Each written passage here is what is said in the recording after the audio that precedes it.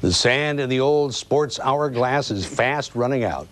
We're coming down to the final minutes of the KPIX-5 version of Wayne's World.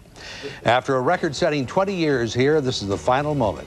Some of his friends said goodbye to Wayne at 6, a few more in line now. Their thoughts and a clip or two down memory lane as the fourth quarter clock winds down to 0.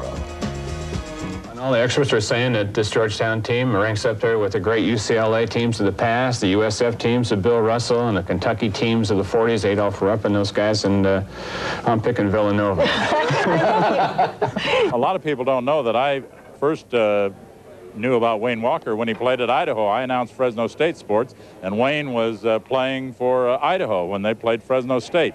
I didn't like him then, and I don't like him now.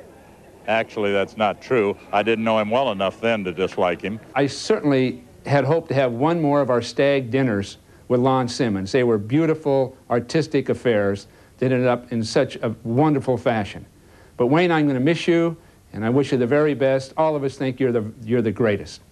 I don't know whether you can call the Beta Breakers a track event or even a racing event. It is a serious race, but boy, I'll tell you, you get 13 guys carrying a giant shoe for 7 miles, and they're proud of that fact. That's pretty scary. Wayne Walker was a guy that I respected very much. He was an outstanding football player, but more importantly, he was an outstanding person. And to find out that he's retiring, geez, I can't believe it. Is he that old now?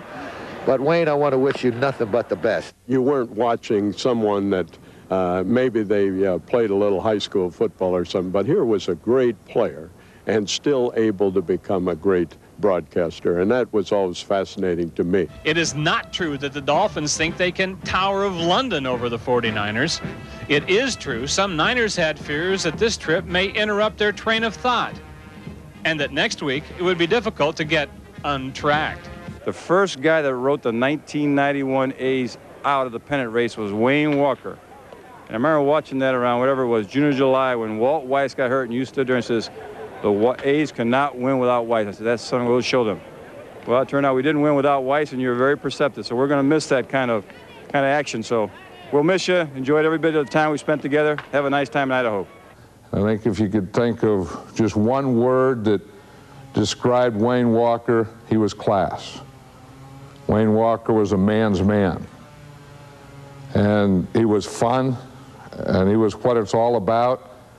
And I'll tell you, it was great when he was here, and it's not going to be the same without him.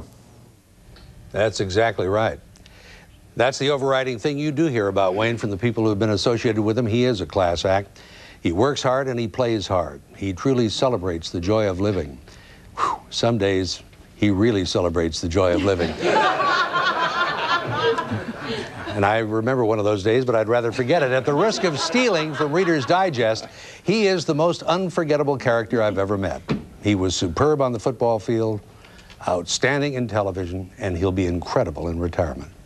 Here's to you, Wayne Walker. You made all our lives richer and happier, and we can't begin to thank you enough for that. Well, you know, Mac, thank you. I can't believe John Madden got that seriously. You know, I'd like to get him to adopt me if he really, if he really feels that way. That's still an option. I don't know how much time we have, but, you know, there's some people, you know, I want to thank, in particularly, all the people I've worked with, you guys, you know, Katie and Wendy and Anna and Brian and Joe Bartlett before him, and this wonderful man over here who is a mixture of a rock and a marshmallow, and Wayne Overton out here in front of the cameras, and Artie DeLugich and Steve Kroner, our sports producers, who I don't make it 20 years without those guys. But I think kind of, you know, most of all, it's you people out there that I really want to thank. I want to thank you for your acceptance, and many of you for your friendship. It's been a wonderful 20 years, and couldn't have done it without you. And hell, I'm just going fishing now. Well, before you go, be sure and mention this crowd over here. People, all these wonderful people. There they are. Well, I didn't think I had to. I thought they were making themselves known over there. But some of my family and my best friends and really the lady who makes everything special for me, Sylvia. I love you, hon. And we'll miss you.